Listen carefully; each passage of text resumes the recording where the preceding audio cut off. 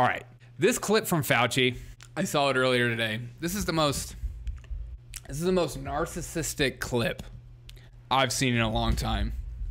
He's so arrogant and pompous, and the media, corporate media, Disney, politicians have pumped his ego up so much so that I don't even know if he recognizes how narcissistic this sounds, but I'm sure he doesn't care. I mean, he's always kind of been this way. So let's listen to this clip. It's just insane. People go to medical school now. People are interested in science, not because of me, because most people don't know me, who I am. My friends know me, my wife knows me, but people know me. It's what I symbolize. And what I symbolize... I can't. I just can't. Oh, it's what I symbolize. It's not who I am. It's my symbol. I'm a being. I should have statues resurrected in my name.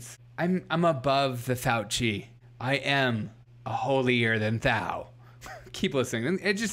This guy is so ridiculous. The fact that people don't see this, or that people clap this and are like, yeah, Fauci is a symbol of truth.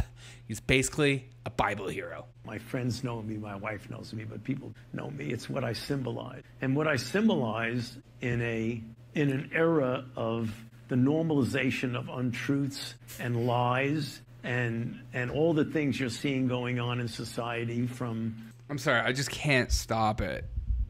These people act like conspiracy theorists or people that are seeking out truth. This is like a new phenomenon. It's like people that are questioning authority. This is like a new phenomenon of people questioning authority.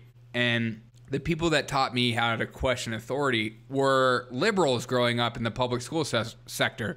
Constantly question authority. Do not trust your elders and stuff like that. That was always instilled in me as a young kid. So the fact that they think that the entire generation of kids in which they encourage that kind of rhetoric, encourage that kind of thought, to question the science, question the books, question politicians, teachers, parents especially. They always try to push that on me as a kid. Question your parents, you got to figure out stuff on your own. The fact that he's now saying these like untruthers or these weird people, like, do you not understand the people? Like, I grew up in the generation of the Rage Against the Machine generation of like the machine, the government overstepping its power, and maybe we're not as free as we think we are. The fact that we have to vote our way to freedom, or the fact that we have to ask the government for permission to have a gun and stuff like that, or like have to go through background checks. Like, we're not as free as we pretend to be. And so it's just funny that like people his age are seeing they're reaping what they sowed, essentially. And you've created me. And now I'm more libertarian minded because of all the liberals that constantly told me to question my authority. And so I got to the point where I question authority so much so that I don't trust the government. I don't think they have our best interests. I think that they're out for themselves. And there are a few politicians I trust.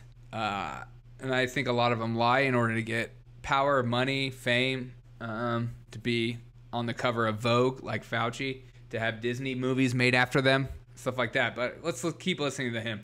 And what I symbolize in an era of the normalization of untruths and lies and all the things you're seeing going on in society from January 6th to everything else that goes on, people are craving for consistency, for integrity, for truth, and for people caring about people. Amazing. People go to medical school.